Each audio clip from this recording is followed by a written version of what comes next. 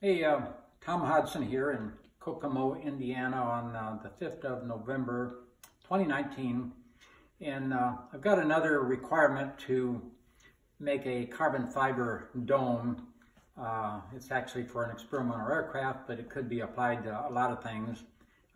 It's kind of a unique requirement to make the pattern, and I thought I'd do a video here so I could remember how I did it, and or for anybody else that might want to get a couple points to possibly make a similar project. Anyway, it's starting out. This happens to be a paper pattern of what we're going to make. This is about 47 inches high and it's 40 inches wide diameter. This edge is a continued different radius. So what I've done is the pink insulation foam that's 1 inch thick, which I bought and cut circles, you'll see in a minute. But these little dots here are 1 inch spacings.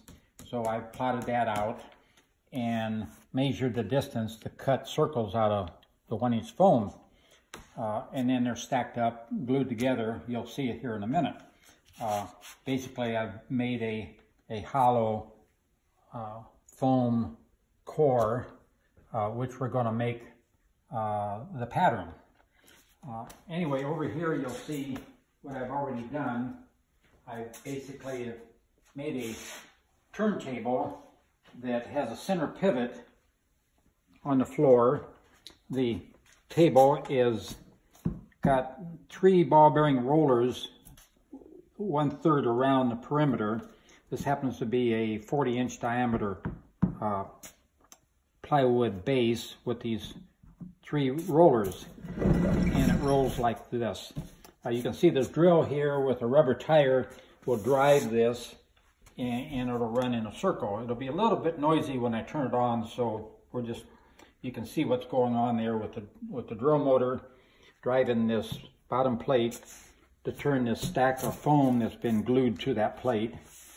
And back on our drawing, when we cut that in half, you'll see here what I've done is bolted the half to this rigid 4x4 that's on the floor and also on the ceiling. So these are the 2 profiles that we're going to use to form this radius on this large chunk of pink foam, which later, after this is finished, will be covered with about 3 layers of 5-ounce fiberglass cloth to make it very rigid. And then I'll put a filler material on top of that and then do a final sanding with this router. You can see what's going to happen here. This is just a fixture that's made to hold this router, and these legs will set on this profile that's going to be transferred to this foam as this rotates. So as that rotates, the router will be rotated up like so to cut the shape of that dome. Anyway, I've had several rough cuts on it already. As you can see the mess here, which I already filled up 1 trash can. Anyway, I thought it might be of interest for anybody to see, and I've been experimenting the speed to rotate that versus the speed of the router and the type of cutter on the router. Later, I'm going to be putting a coarse sanding disc on the router, which will sand this to a smoother finish after I get done making the final cut, which I'm just about ready to do a final cut on it now. And I thought I would videotape this.